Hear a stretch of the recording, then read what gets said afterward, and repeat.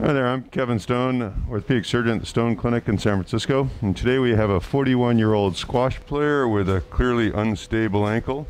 He has a loud talar shuck, and you can see the ankle going in and out and side to side as well.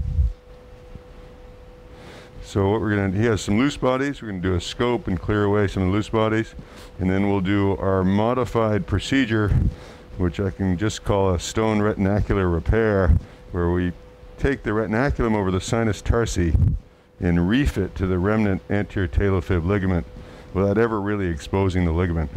And we've done this procedure now for 25 years, and it's been incredibly effective. So here's your ATF, distal tip of the fibula, and the sinus tarsi lives right in here. So all we're going to do is reef the retinaculum of the sinus tarsi to the ATF. We call this a stone retinacular repair. What we do is we find the skin lines here. Usually we just make a small incision in the skin lines, and there's almost always a small vessel that we encounter. And there's the vessel. It's always there, and sometimes we can preserve it. So here I'm just dissecting down to the retinaculum. I'm actually trying to preserve that little vessel because sometimes there's a little peripheral nerve with it. So we just pay attention to where it is, and sometimes we end up having to cut it, but I always like to see if I can just leave it alone. So the move here is to come right down to the retinaculum, feel the sinus tarsi, and put your finger up and feel the ligament. And you can always feel the stump of the ligament with your finger. And some ligaments, of course, are intact completely but stretched, and some are torn and they're scarred down. We don't really care, because what we're going to do is not even expose it, but just feel it. So ligaments up here, retinaculum sinus tarsi is here. And all we do is divide the retinaculum.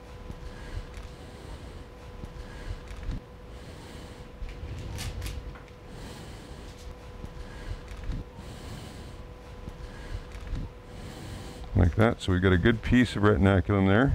We want to make sure that we're low enough. So we're going to get to the back of the ligament. Just need a little more length on the incision there. I just want to make sure I've divided this low enough here. There we go. So now what we're going to do is we're going to take this tissue and we're going to reef it up to the stump and the remaining anterior talofib ligament. And that's going to suck up this whole side of the ankle joint, and it works incredibly effectively. So I haven't even exposed the ATF. I can feel it, but I haven't exposed it. So now we take number 2 vicral suture, strong, but however it dissolves, which is what we want it to do, is go away over time.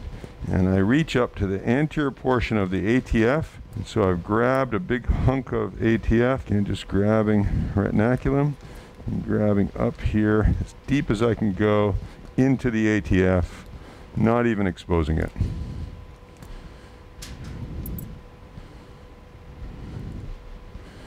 You can see what it's going to do. I'm going to add one more layer of that, just being sure that we're got as much of it as we can get.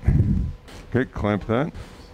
So you can see when we pull this together, which I'm not going to do yet, it's going to suck up the entire retinaculum to the remaining ligament and close that gap. But we're leaving him down here in plantar flexion inversion for now, but we'll tie him in supination eversion. So I can feel the base of the ligament here at the talus. Now I'm going to move my way posterior. So I've got my top suture here. Now I'm moving down one layer, grabbing retinaculum here, grabbing deep. And if I'm at all concerned that I haven't gotten high enough into the ligament, I can always take another bite of the apple here coming north, just making sure that I've got all of that tissue. Again, moving here, coming up into here. Now we have 3 stitches here. I may use a 4th here. Let's go ahead and tie these, and then I'll do a 4th. So now we're going to bring the foot up into eversion supination. So here I'm snugging that all together. Okay, now let's come to the second one.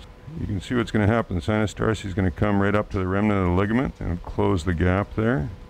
You can see sinus tarsi coming right up to the anterior part of the ligament. Now, so what we've done is we've brought the sinus tarsi retinaculum, which I divided in line here, and then we've reefed it up into the anterior talofib ligament. And we place the sutures in pronation inversion, and we've tied them in supination eversion.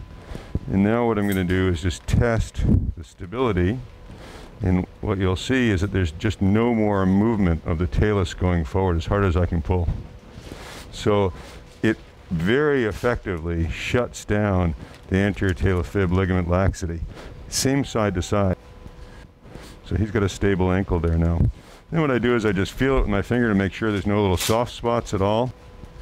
And if I'm at all concerned, I can put a second or third or fourth suture in. That feels really great. We call that a stone retinacular repair. I've done it now for over 25 years. I don't know of any one of these that have failed except for new trauma. And we track our patients over all these years with sending them questionnaires to find out if they've had ligamentous laxity. And then we ask them to come back for an exam and check to see that they're stable over the years as well. And that soft tissue repair really stops the anterior drawer without doing a dissection of the fibula or the talus, without dissecting out the ATF, which I think normally when it tears tends to want to heal in scar tissue. And what we're doing, instead of trying to recreate a ligament, we're just taking the retinaculum from below, reefing all of that together like taking a pleat in a shirt. We just use a routine closure with 2-0 Vicryl and 3-0 Quill. Because we always worry about incisions around the foot and ankle, we also add glue in order to seal the incision. The postoperative program is very well outlined at stoneclinic.com, but it's quite specific, where we have the patient in physical therapy the next day, starting with soft tissue work in order to reduce swelling and proprioception exercises, stabilized in a boot, where we protect them in a boot for a month, and then progressively wean off boots, progressing their exercise program.